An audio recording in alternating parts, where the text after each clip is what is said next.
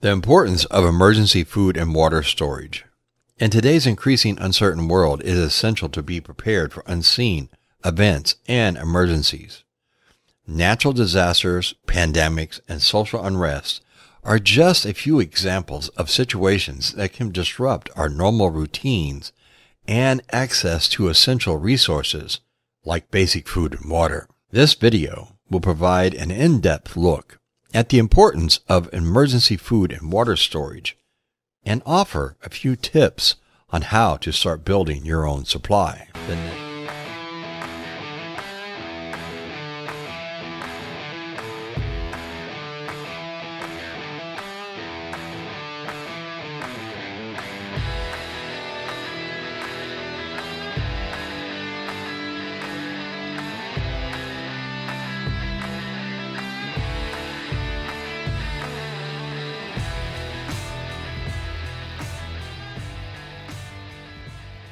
The necessity of being prepared. Being prepared for emergency is not only a smart decision, but also a very responsible one. Ensuring that you and your family have access to food and water during times of crisis can be the difference between life and death. Moreover, having a well-stocked emergency supply helps elevate the burden on already strained resources during a disaster, allowing aid organizations to focus on helping those most in need that weren't prepared. Assessing your needs. Before starting your emergency food and water storage, it is critical to assess your specific needs. Factors to consider include the size of your family, dietary restrictions, and personal preferences. Additionally, you should think about how long you want your emergency supply to last.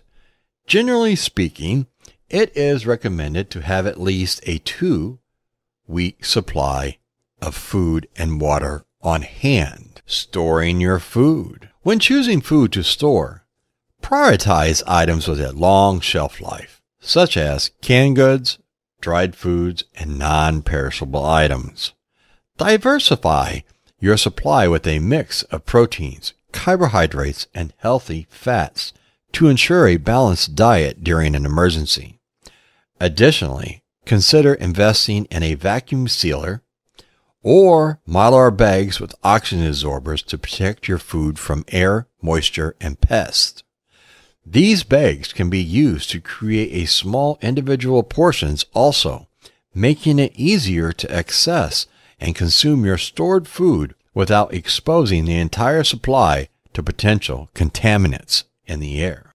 Storing water. The average person needs approximately 1 gallon of water per day for drinking and hygiene purposes. Therefore, when planning your emergency water supply, aim for a minimum of 14 gallons per person. Store your water in a food-grade containers away from direct sunlight and heat sources. To keep water quality, replace your stored water every 6 months or use purification tablets to extend its shelf life. Storing and organizing your supplies. Proper organization and storage of your emergency food and water supply are essential to ensure easy access and prevent spoilage.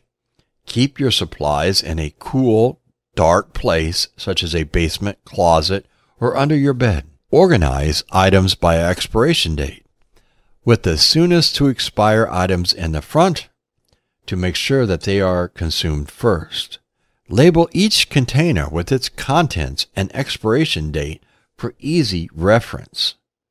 Emergency food and water is a critical aspect of preparedness that should not be overlooked. By assessing your needs, choosing long-lasting food items, and properly storing and organizing your supplies, you can assure that you and your family are better equipped to face an unexpected emergency. This investment in your safety and well-being can offer peace of mind and serve as a vital resource during times of a crisis. Being prepared is just one little aspect that you can do in the food and water that you need on a daily basis for you and your family to survive any situation. I am Survival Preparedness for Beginners. Thank you for joining me on this video today. I hope you all stay safe. You keep prepping. And until next time, I will catch all of you on the flip side.